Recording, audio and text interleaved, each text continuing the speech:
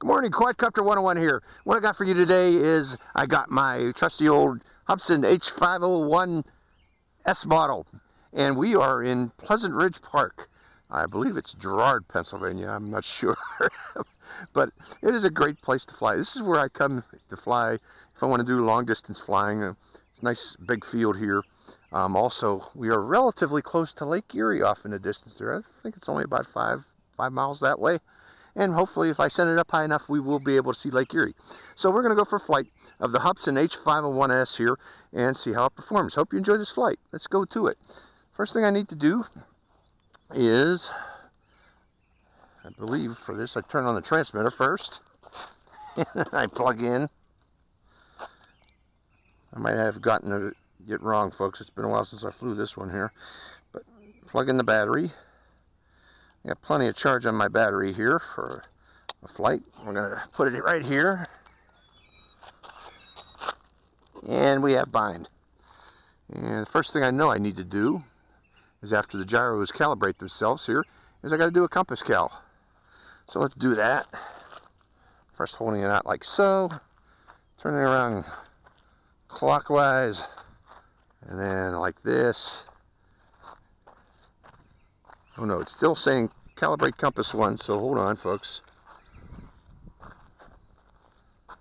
Okay, now we got the green light, and we can do compass cal 2.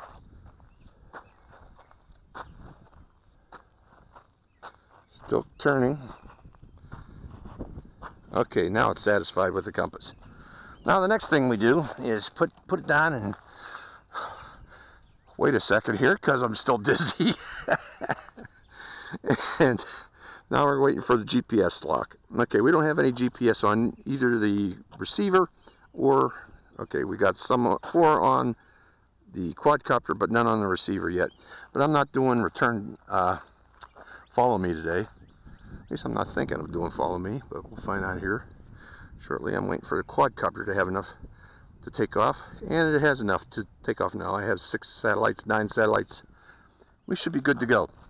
So, also I want to turn on the camera, video camera on, starting the quadcopter, setting it up, and let's check out that GPS position hold. We got a little bit of toilet bowl here, folks, so what I am going to do is land it. We're going to do that calibration all over again. And a way to start a compass cal, if I remember correctly, is to hold this down and wiggle it. And there we go. We're set for calibrate compass 1.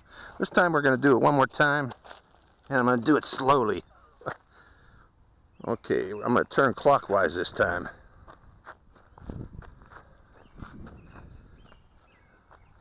Until we see it change to green. Then we're going to place it down, point it down like that.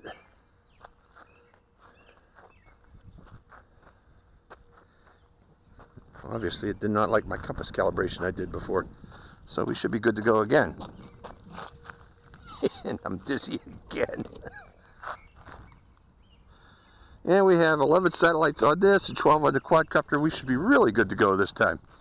Okay. Record. I want to make sure I'm recording video. Okay, we are recording video now. Starting the quadcopter again. Taken to the air. I don't want to see no toilet bowl like that again. Let it sit for a second here. And I have 7.8 volts on this. Okay, it looks good now. Let's take it out into the field here. And we'll climb a bit. First thing I want to do is see Lake Erie. Right in the middle of the field. And pointing toward Lake Erie and climbing.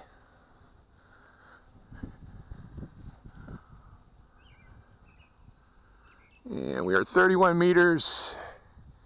Climbing. Oh no, we're not. We're 58 meters right now. We'll take it all the way up to 100 meters.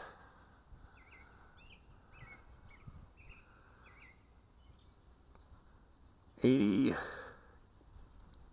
90, 100 meters.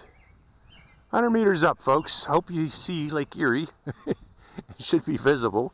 We'll do a slow rotate while it's up there.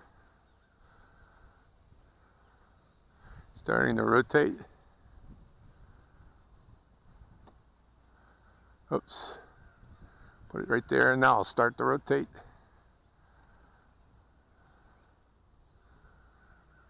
Slow rotate. Just give it a little bit of yaw to rotate around the area. Yeah, again, this is Girard, Pennsylvania, I believe is the name of this area. We're right next to Fairview, Pennsylvania. And hopefully that Lake Erie is showing up in the video. Let's go north a bit. We'll stay up there at about 100 meters.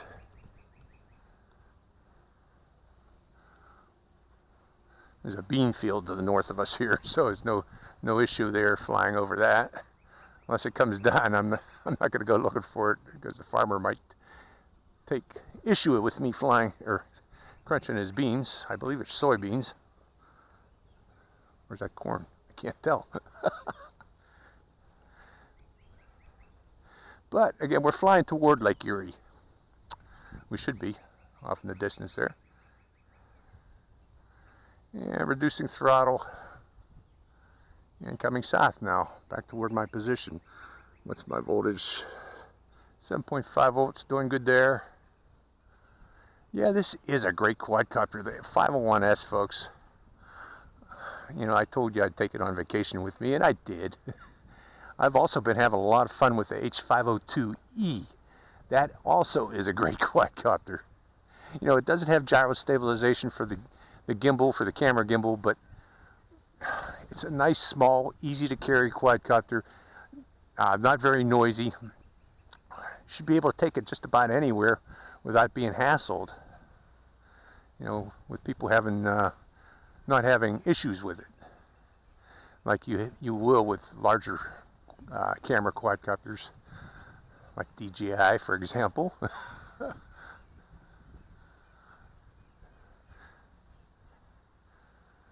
There is a wind up there. But my quadcopter seems to be fighting it very nicely, but I better bring it down low. Reducing throttle, coming down from up there at 100 meters. And now we'll do some low level once I get down closer to the ground.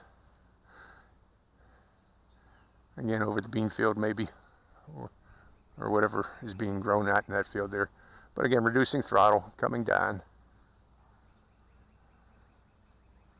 I always like to keep some forward motion on my quadcopters when I'm descending. And the reason being is that lowers the chance of vortex ring state oscillations. You generally get a little more steadier video, especially if you don't have a camera gimbal on her. And if you got a camera gimbal, actually, that might even aggravate vortex ring state even further. But again, coming down with forward motion on, always keeping forward motion. You can do corkscrews as you're doing the descent. That helps if you don't have a lot of property to fly over. Do a little corkscrew. Okay, we're getting down to more reasonable level. I will fly it out toward that road off in the distance there. Still descending.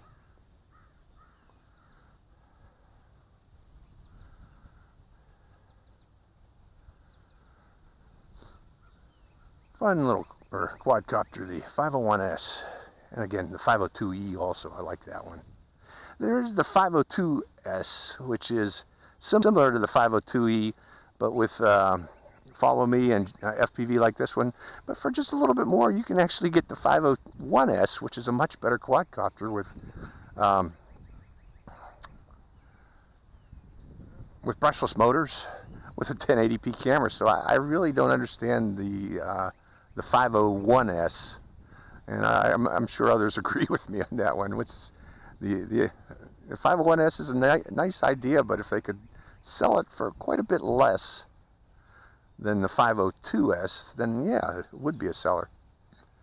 Okay, Let's bring it in here for a second here. Now what I want to do now is, yeah, let's try the follow me to demonstrate that. Hi, welcome to Gerard. Hitting follow me. Which one's follow me? That one there. Come on with me. Actually, let's send it out in front of me. Let's pull it back to right about there. And hit follow me. So, we'll take a walk across this field. Again, I fly here. Well, are you following me? Pretty sure you had set follow me. It's doing weird toilet bowl gyrations here in follow me. Coming out of follow me. Boy, that's weird. What was that about? Let's try that again. Going back to follow me. That's telling me that this one might be out of sync. Because this is using inputs from this controller to tell the quadcopter where the controller is, and if it was doing those weird gyrations, I'm thinking that maybe this controller's GPS might not be very accurate. But it seems to be very stable now, as you can see here. There's a little bit of a torque there, but let's walk over toward it.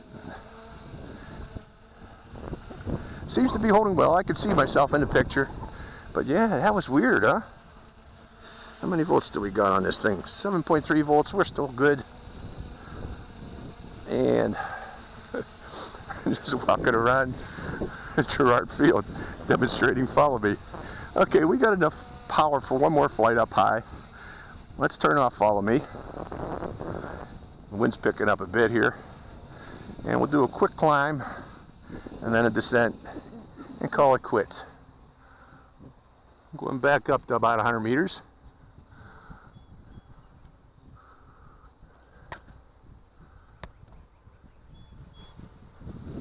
How high am I? 42 meters. Going up higher. 48, 53, 56, 60, 65, 68, 70, 77, 80, and 100, or 95, 98, 99, 100. Okay, I can see off in the distance there. I think I see Lake Erie off in the distance. Looking around the town of Gerard. I'm using I got FPV video on this, and I can see off in this distance there, but I'm not sure that I see Lake Erie, unfortunately. It appears to be in a haze today. So, oh well. Coming back down, we'll call it quits for the day with the Hubsan H501S way up there, 100 meters up. I like how this thing climbs rapidly. Doing a slow corkscrew turn while descending from 100 meters, still turning, slowly coming back toward myself now, and maintaining the descent, maintaining glide slope. You just look at it. If it's motionless in the sky, you're more or less on glide slope. A dot that's getting bigger and bigger and bigger. On glide slope, on descent. Okay. Hey, while we're over here,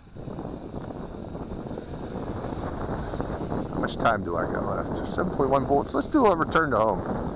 Okay, GPS is on. Return to home on. Let's see it go home by itself, where it took off from. There's my dad over at the Chevy. There it goes on its way home. Let's see it land itself. It should be landed by the time I get there. Pretty darn cool.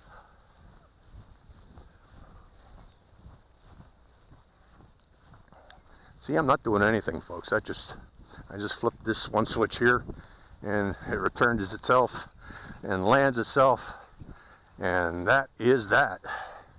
Am I in the video as I'm coming toward it? I know. Great quadcopter, huh? 501S. I'm turning off that video. And there it is. So, that's a flight of the 501S in Girard, Pennsylvania. Turning off the motors. There we go. And interesting flight. I like this quadcopter. I like this and the 502E, as I said. Quadcopter. Let's not get my belly there. Quadcopter 101. Signing out.